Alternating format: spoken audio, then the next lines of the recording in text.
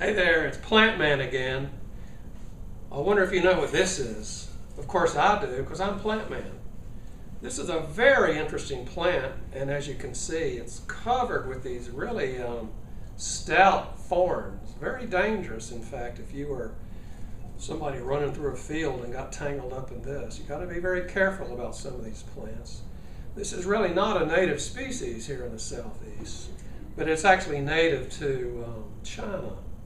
The name of this plant is trifoliate orange, and I'm going to write that name on the board with a piece of chalk here. Trifoliate orange.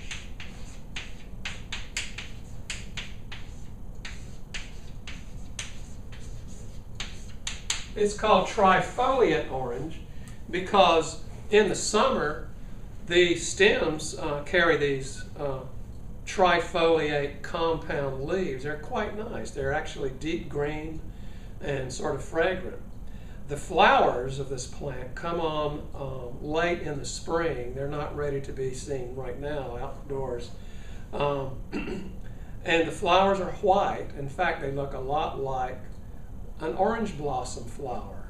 And that makes sense because trifoliate orange is closely related to all of the citrus fruits that you know of in commerce.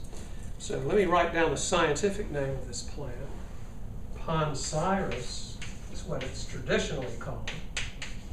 And Poncirus trifoliata. Now it's fairly widespread in most of the southeastern United States. And a lot of people don't like it though too much because it is kind of a mess if you want to have a nice clean field. But boy, the birds sure like it because it makes a great place for a nest. Vivat Linnaeus.